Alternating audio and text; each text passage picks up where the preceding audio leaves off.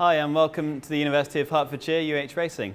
My name is Russell Padden and I'm this year's Formula Student Team Leader, and we're here in our new simulation room with a couple of our members. So on the sim behind me is one of our star drivers, Stephen Baldock. He's been with the team for 4 years now and he's been one of our key players over a number of years, designing parts on the car and also racing it at the event. And then if we move around to our data wall, we have Dan Spicer, who's a new team member, and then just behind him is Claire Cletheroe. We're now joining Dan Spicer back on the pit wall. What we're looking at now is the Bruntingthorpe circuit with Stephen Baldock driving, and we're going through a number of different tests on the car. This car has taken 6 months to develop, along with the track, which was basically a plain sheet of paper at the start of the year. As you can see, the car is now navigating its way through a series of slalom cones, which is replicated by the movement in the motion platform. On the screen, Dan is actually looking at throttle traces, steering angles, brake positions and RPM, and he's just keeping an eye on the general parameters of the vehicle.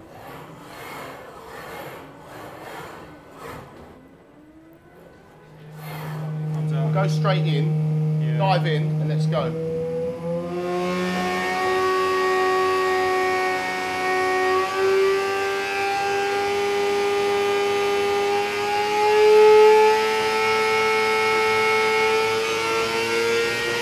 So many tests to do, running the engines to their limits before they blow up.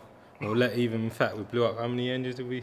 We blew up 3 engines last year. 3 engines, yeah. And, you have to take them to the limit so that you know where and what you can go up to, so that in the half an hour endurance race we do in the whole year, that we know what our limit is, and then we can just punish the engine basically to our...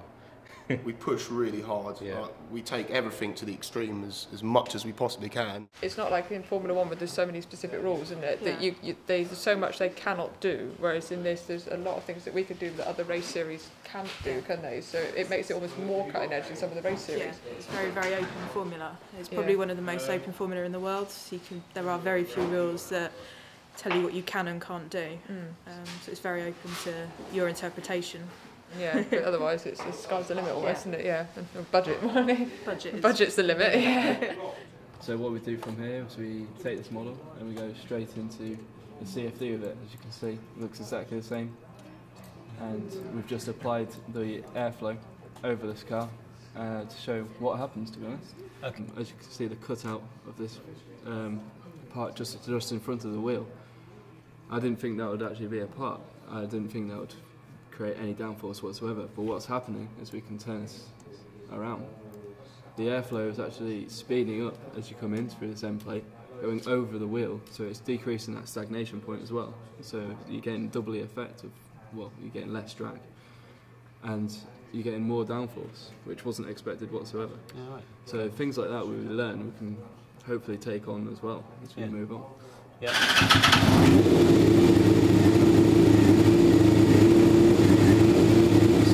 It's not a 9 to 5 job. We're here when it's test day. The next day, they basically 24-hour.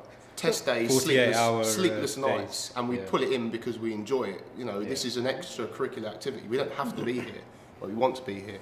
And you meet all these different people that are just good at different areas, and then we come together on the team, and we sort of all work together and progress to make the car better. And myself, Karim, and Dave are sort of interested in the same things, so we all sort of gel together with sort of 3 musketeers of UH Racing. I think I'll be driving. Okay, do you have insurance?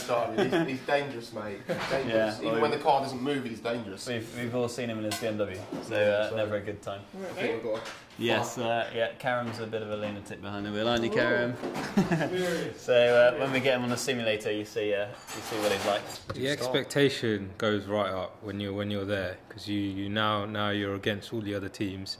All of the stuff you built, or the car you've built from that in the whole year, is now on show, and everyone is walking around looking at your car, seeing what you've done, and then all the stakes start rising. We get very protective as well, so other teams will come and look at our car, and we'll try and cover up certain aspects of it that we've changed, and we'll do the same thing. We'll go out and have a look at the other teams like Bath. We've got really big rivalry with Bath, so we'll go and nose on their car, see what they're up to, report back, say, oh, they're up to this, you know, the weather's changing, let's make a decision quickly, you know, they're going out at this time, so it's really, really competitive. For me, I think business presentation is probably the scariest event, particularly just standing up in front of people and doing it. It's not something I'm overly comfortable with, but I know that I have to. It's just probably the scariest thing I've ever done in my life. So it's a big personal challenge. It is a very big personal challenge, particularly Germany. So it's live in front of 2,000 people on a stage in the finals. That was particularly nerve-wracking, and if you'd seen me before, then, well, I was a mess. Party at the end. Party at the end. Yeah. Being on the stage when we win medals is fantastic feeling. Yeah.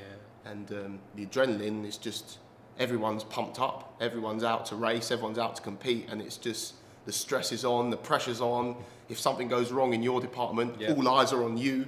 You know, it's sort of highs and lows all at once, and staying up late and going back to the hotel late and waking up tired and really pushing to make sure that your car is the best on the day.